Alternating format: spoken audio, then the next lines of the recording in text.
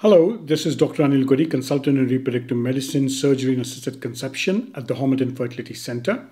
And today I'm going to talk to you about, again, the updates from ESHRE. And again, as I said, this is some few things which I learned and a few of my opinions regarding this.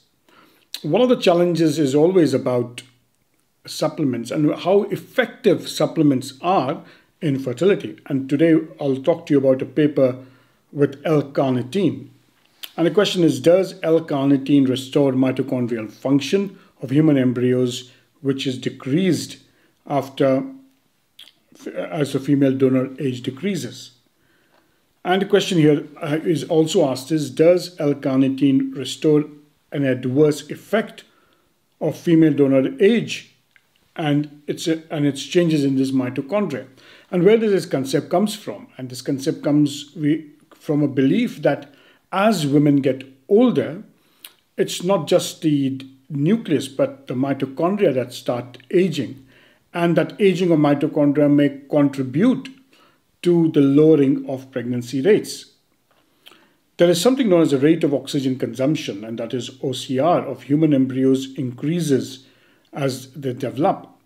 And what this study was going to look at is the relationship between female donor age and mitochondrial function and the impact of their embryos. And again, here it was believed that L-carnitine plays an important role in reducing the membranous toxicity, which is present due to free fatty acids, and there is cell damage or membrane cell damage due to oxidative stress. So this was all done in a laboratory, and what it did is he looked at 14 oocytes and 106 embryos and looked at the mitochondrial DNA and looked at the oxygen consumption rate. And where they instilled L-carnitine,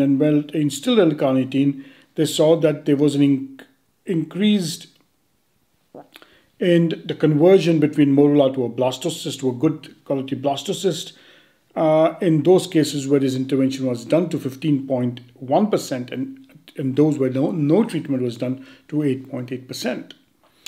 And my question is, we'll say, well, we start giving L-carnitine. One, we don't know what dose to give it.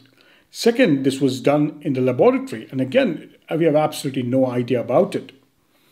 So what would I suggest? I'll say, well, that's interesting, because we're trying to see what is going to improve the condition of eggs and sperm, and we just don't know about it, and we don't have an idea about it. So I'll go back and say, well, have a think about it, and if you feel that drugs like DHA and L-carnitine and maca root and all those could be useful, and I'll still say that it is a luck of the draw and we don't know.